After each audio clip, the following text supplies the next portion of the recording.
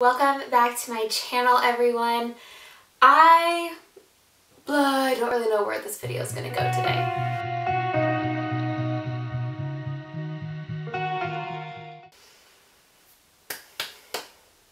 Okay, I have been pretty open here on YouTube and also on Instagram and other social media platforms about the fact that I do struggle with minor depression and anxiety.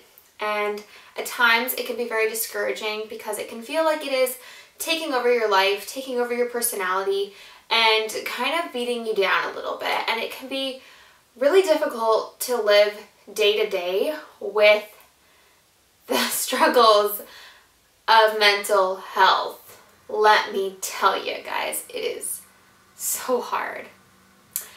And I wasn't going to film a video today. I didn't really get ready. My hair's kind of blah, but I just really felt like I needed to sit down and talk about this and finally film this kind of video that I've wanted to film for a while, which is that yes, I do struggle with depressive seasons of life. It's kind of how I've chosen to word it, and anxiety. Anxiety is almost a daily thing. Depression comes and goes. It's not a daily thing, which I feel very grateful for, because it is incredibly hard when it hits. But I want it to be real because I feel like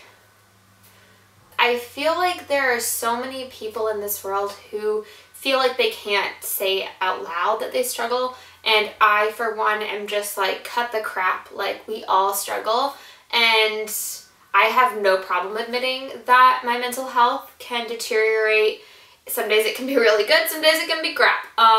That's just my reality, and I'm totally okay with being open about it. I don't really have any stigma about it, but I know that there is still stigma out there, sadly, and I want to be open about my story in the hopes that perhaps it can help someone else know that they're not alone, and someone else out there gets how difficult it can be on those really hard days. As much as I don't really hold stigma against any mental health struggles there are out there in the world, it's still not easy to admit that you are one of the people who struggles. We all want to be liked, we all want to be seen as strong and independent and self-reliant, and it can be a scary place to be in your life when you don't always feel that way. So one of the things that can often come with depression and anxiety is a feeling of immense purpose, like purposelessness. Is that even a word? Like, you're lacking purpose, you're lacking meaning, and that's really how I've been feeling the last couple days. I have just been struggling to feel like I have meaning in my life, to feel like I have purpose.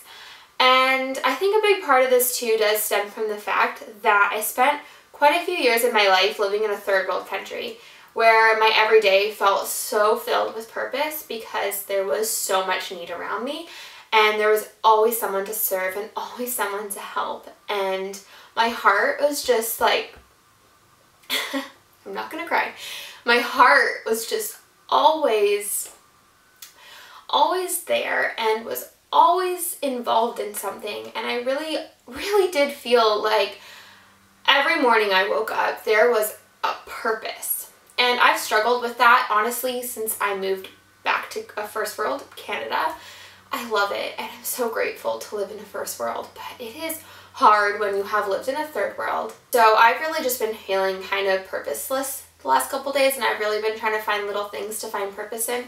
And I have to be totally honest, I do feel purpose in some things. I love being a wife. I find purpose in that. Honestly, I love the fact that I am kind of the one who is the homemaker. I love that. Like, we're a very traditional marriage in that way, and it's because I've asked for that in our marriage. Like, I do need to say that Rodolfo and I do share responsibilities quite 50-50, but I find purpose in being a homemaker.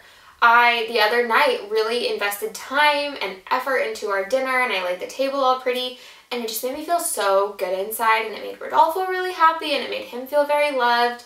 And I love keeping our home like a clean and healthy and happy place, and those sorts of things really do help me. So I do know that like if you feel purposeless or if you're lacking meaning in your life, try and find meaning in what you have right now. Another thing that I try and do when I feel in these moods is I really try and zone in on the things that I do love doing. So, for example, I love making YouTube videos, and that's why I'm filming one today, because it instantly boosts my mood, instantly makes me feel better, and I really do love having something to work on. I also love photography, and so while I do love editing photos, sometimes it can get a little bit repetitive. So in these times, I try and come up with new editing styles, and I experiment more on the computer, and I play around with different ideas.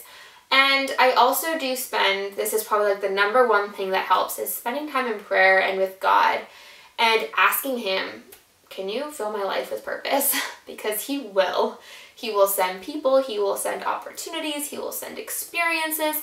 They might not be what you thought they should be, but He will send purpose into your life. If you are willing to take on meaning and purpose, I can promise you God will use you.